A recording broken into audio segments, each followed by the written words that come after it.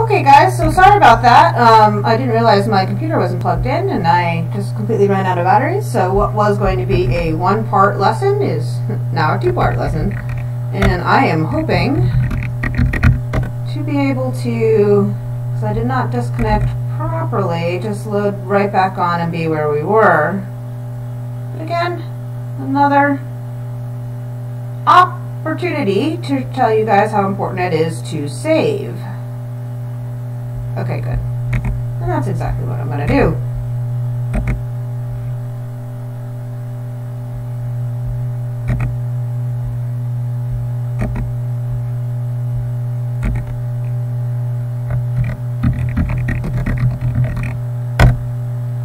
Okay. So in case that happens again, I'll be okay. So we're going to just pick right up again. Now in this second part will be fairly short. We're going to make this armhole curve, and as I was saying, you want to start here at the low point shoulder, kind of curve in, hit this chest point, and then curve back out and hit this line far enough along to still keep that armpit point nice and square. So I do want to go ahead and draft this first, just because it is a little bit more complex. So I'm going to start here and come down along the way to that point. Here, this point, I am going to curve. Now, I definitely have to adjust that before I cut, because that is looking really wonky. And just a few more curve points, and I'm just going to do my last one, and sure, why not? Right-click, finish drafting. Now, let's see what the heck is going on here. I'm going to grab my move point tool. Maybe I can want this to come. Oh, I think I know what I can do. I'm going to start just to, there we go, to blend that out a little bit. Now maybe I want to make that one a curve point too.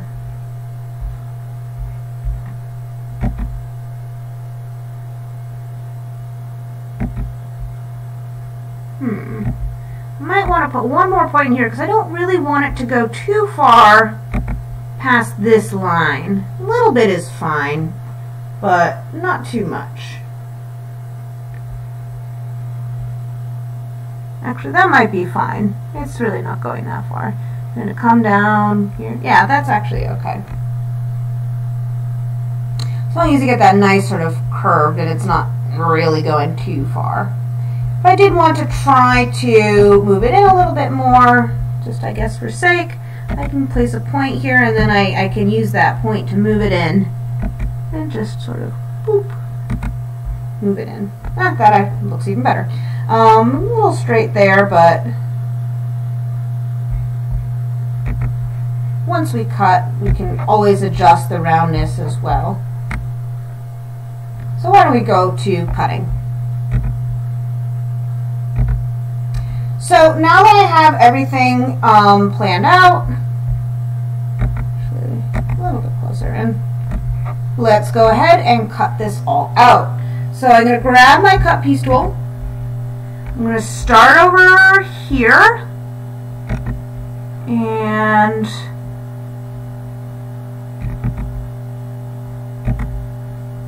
go along all the points that I made. And go one further along here because we don't need this anymore either. Go all the way to the high point shoulder. And okay, keep it at no seam because again, just like the skirt, we're not going to put a seam allowance on this. And delete. Now there might be a little bit of wiggling messiness down here, so let's clean it up a little bit and maybe round it out so it's not quite so flat. In fact, I think it's better to go in a little bit than it is to have it quite so flat right there. You want the whole thing to be a nice kind of round curve. So I'm just going to delete some of the extraneous points that I don't need that were created when I drafted and then cut, which can happen. It's just nice to keep things clean. Grab my move point tool and there we go.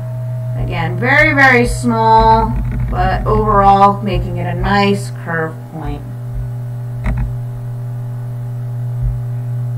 Okay, like I said, we're almost there. So what we want to do from here is create the way this right here. So before I cut anything else off, I want to attach this sort of extended side seam. So let's zoom in on there. And again, we're going to use that same build piece tool. And I want this, everything, every little bit. So it might be, oops, let me zoom in a little bit closer then.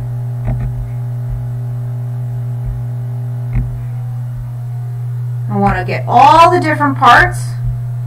And again, it might be separated because it registers every line that you make.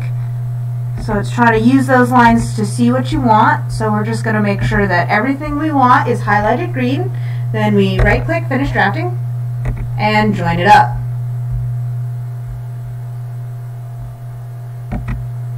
Actually, let me move it out a little bit first so it'll be easier to join.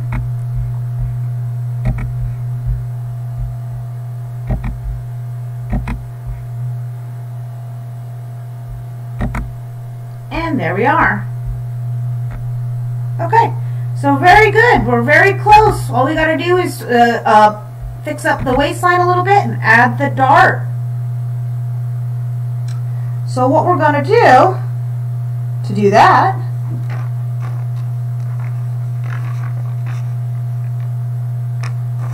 is we're going to go ahead and figure out what the dart width should be. And then taking a look at the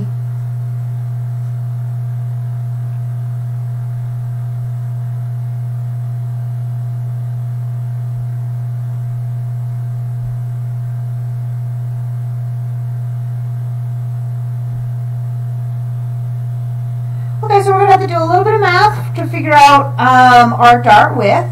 So it's saying that we need to take our waist arc, and so this was very similar when we figured out the dart placements and measurements for the skirt. So first we need the total waist arc for the front, so let's find it out. Waist arc front is 6 7/8. Now we want to add a 1/4 inch ease to that, so we're going to end up with 7 1/8 for our total waist arc. Now what I want to do is I want to figure out what the total thing is, and the difference between that waist arc and what we have is going to be our dart intake. So let's zoom in on our waist and let's try to fix it up a little bit first. It will be easier if we do. So what I'm going to do is I'm going to cut off this point, or this sort of triangle right here. Okay, so I'm going to grab my cut piece tool and I'm going to cut from here to here. And again, I'm just going to try to make sure that I'm doing it very neatly along that line. Delete the excess.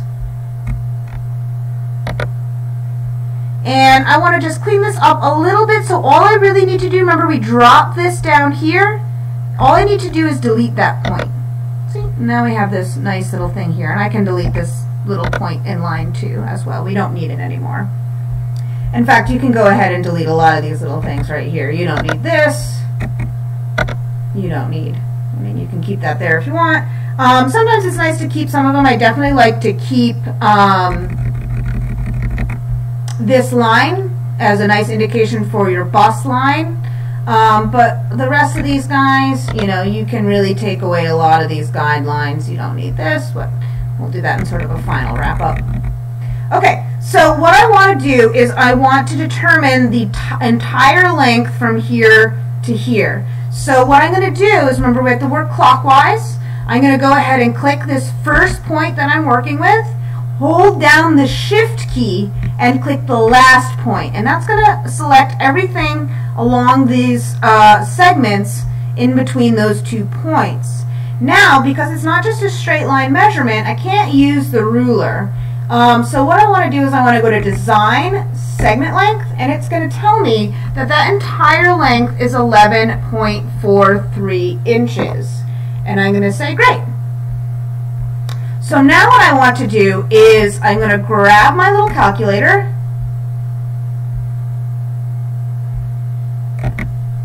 and I'm going to take that 11.43 inches, and I'm going to subtract what the waist should be, which is 7 1/8.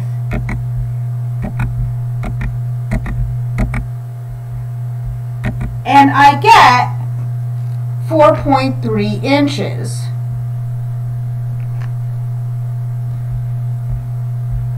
And that is what is going to be our dart. Now you might say, wow, that's a lot bigger than the darts on the skirt. And yes, well, we typically have a lot more fullness to go around, and it's a lot sharper fullness. So if you think about the bust as compared to the butt's sort of a little bit bigger, rounder. It's not so isolated in fullness. But the bust itself goes, from the waist to the bust is a very dramatic difference, and that is what's causing the dart to be so big. Okay, so let's put in our dart width and then add in our dart. Okay, so what we're going to do .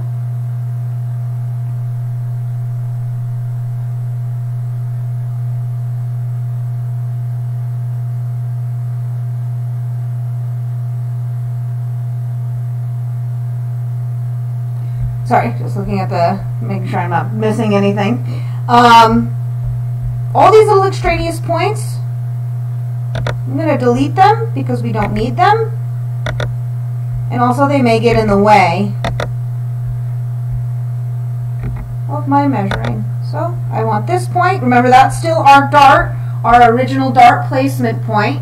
So I want to keep that. And now I want to do is I want to put in that dart intake here. So I'm going to put in a point. And again, if it looks wonky, I want to make sure that that point that I'm measuring for is grading. But I think it is. So this distance, remember this is going to be my previous point. That's right.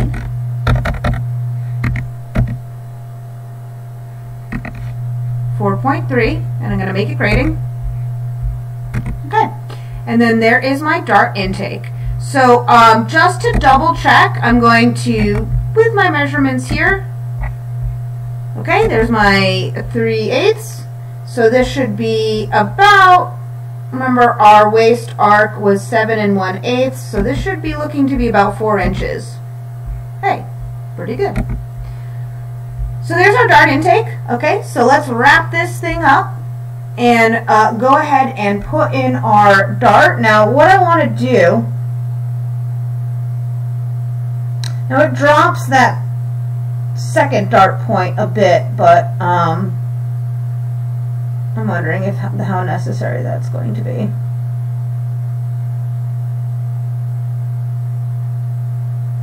Oh, let's just do it by the book. Trying to skip a step. But when you skip steps, it's never good. So what we're going to do to figure out how much we're going to drop this is we're going to make our first dart leg. And our first dart leg is going to be to this second point, not to this one where it intersects here, but to this one. So what I'm going to do is I'm just going to draft a line from here to here. And again, I don't need to measure because it's just point to point. Once I've done it, I can finish drafting. And what I want to do is now measure that distance.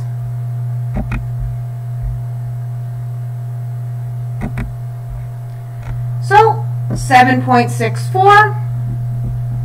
That's how long my dart leg should be. So in order to make them even, what we want to do is we want to make sure that the line that comes through here is also going to be that same length. So let's zoom in and do it.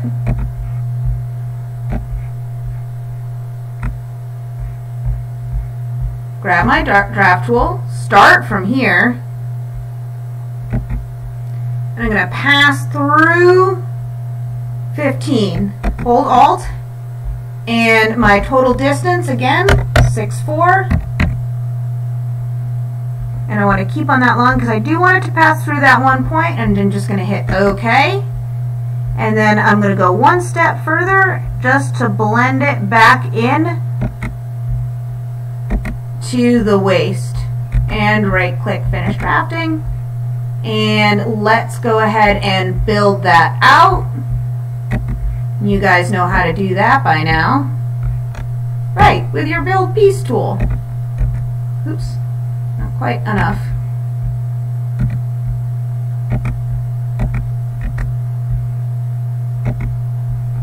And we'll join it up.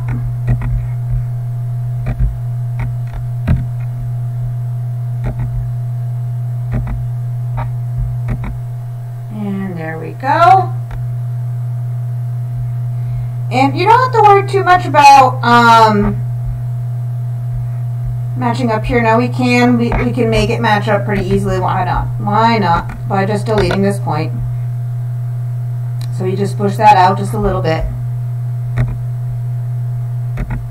Okay.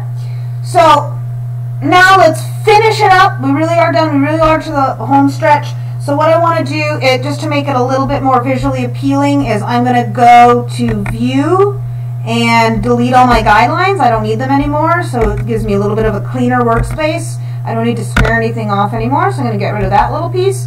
And there's our front sloper. Now we can leave our dart like this, all the way up here, which might be good, but let's go ahead and put in the dart properly with the dart tool. Now, what the sloper would like you to do in the book, now I am going to go away from the book from this. The sloper is asking you to make a dart that is 5/8 inch away from your apex. So what we would do is we would square a little line down, make that measurement, that 5/8 inch measurement, and then make the dart tip only come to there. Okay? However, because this is a sloper, I want to keep it at the bust point. This is going to make it easier for us to do things like do dart rotations. I know you don't know what that is yet, but it's a dart manipulation technique that we're going to use for the bodice, and it's going to be easier for us to make C manipulations and things like that. Just remember when you are finishing a pattern, because remember this is a sloper, it's not meant to be a finished pattern.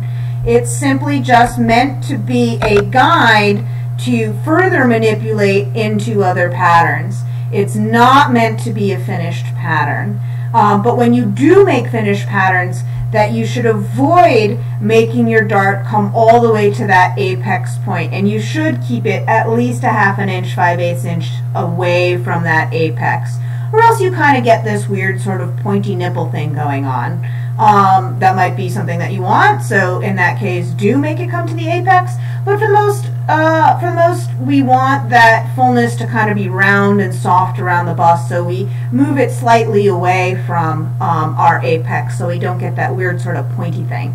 But we can keep it like this, and we can put in the dart if we want a proper dart in there, 1, 2, and we have everything measured out, so it shouldn't be difficult at all. It's just a 1, 2, 3. Click the width points first, and the final one, that final depth point last.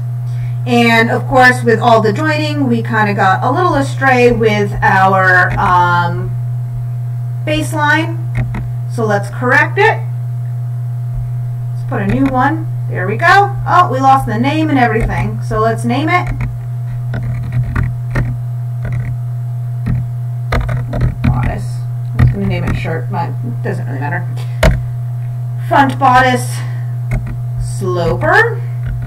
So we know it's a sloper. And of course, I need to correct the grain line. So I'm going to go to Set Baseline Direction, keyboard shortcut \, and go up along our center front, because it should of course align with our center front. Now again, I don't need seam allowance like with the skirt sloper because, again, this is a sloper. It's not meant as a finished pattern. So again, we are going to have fewer amounts of pattern information on that. We're not going to have our cutting information, but I do want a sort of style number to keep my pieces together. And most importantly, I want the size, because the size is, of course, very important. So size 8, I could just leave it at size 8. I forget what I did as a style number. I think I just did skirt sloper as the style number for the other one. So we can just call it bodice sloper. Okay, so that's done.